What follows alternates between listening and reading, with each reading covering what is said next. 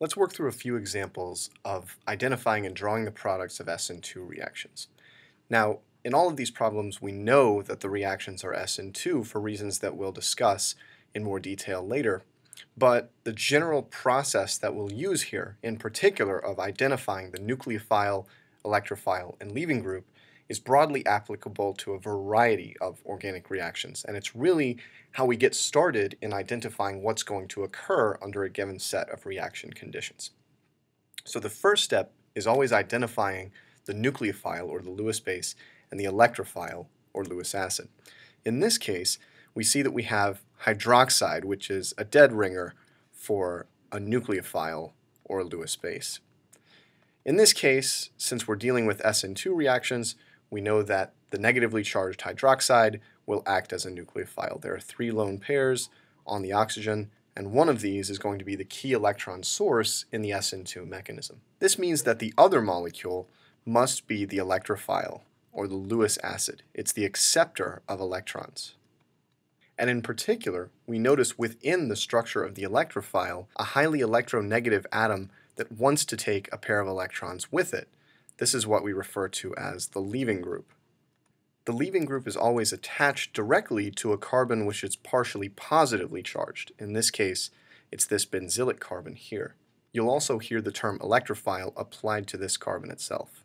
Because the electronegative atom of the leaving group is partially negative, that leaves the electrophilic carbon partially positive, and indeed, that's basically the definition of an electrophile, a partially positive atom. Once we've identified these components, drawing the product is simply a matter of applying the general idea of an SN2 reaction, which involves a nucleophile attacking the electrophilic carbon and causing loss of the leaving group. So just to show in general what these curved arrows look like, a lone pair on the nucleophile forms a new bond to the electrophilic carbon, and the electrons in the carbon leaving group bond depart and head towards the leaving group. So as the products, we'll have the conjugate base of the leaving group, which in this case is chloride ion, will be one of the products. And now the electrophilic carbon will be bonded to a hydroxyl group. Since nothing else in the structure changes, I'm just going to abbreviate the benzene ring and the CF3 group as R. In the next example, the bond between the electrophilic carbon and the leaving group is drawn out explicitly, and so we can immediately recognize that this bromine, which is partially negative, will serve as the leaving group. The carbon it's bonded to will serve as the electrophile, or electrophilic carbon, and over above the arrow, which is often where we find the nucleophile, we find I-, which will act as the nucleophile in this case. And you may see this written as NaI, and as we've seen before, it's an important skill to be able to split this mentally into Na plus and I-. So we again apply the paradigm above to draw the product. And in the product, we're going to have I bonded to the electrophilic carbon, which I'll draw explicitly out in red, and the rest of the molecule will remain unchanged. So we'll have the carbonyl group still next door, still an oxygen here, a CH2, and a CH3. We'll also have the conjugate base of the leaving group, Br-.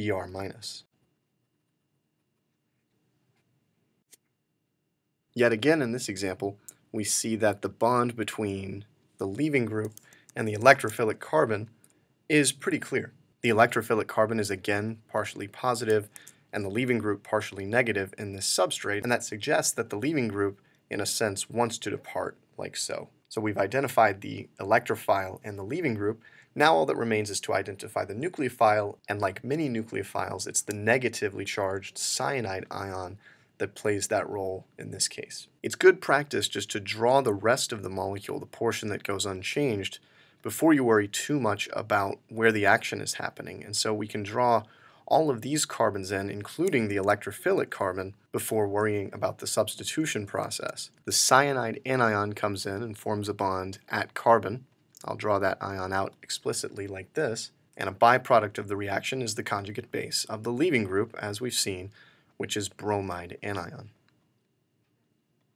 One last example to drive these ideas home. Br serves as the leaving group, the carbon that it's bonded to is the electrophile, and here the nucleophile is the negatively charged component of this salt, or the acetate ion. The atom bearing the formal negative charge in this case is oxygen, But in fact, you may have noticed that both of these oxygens share the negative charge, and we can use resonance structures to illustrate that. Ultimately, because the two oxygens are sharing the charge and because they're equivalent to one another by symmetry, we can use either one as the nucleophile and draw the product as containing a new bond between the electrophilic carbon, which is here. Here I'm abbreviating all of the aromatic ring as R, and the acetate ion like so.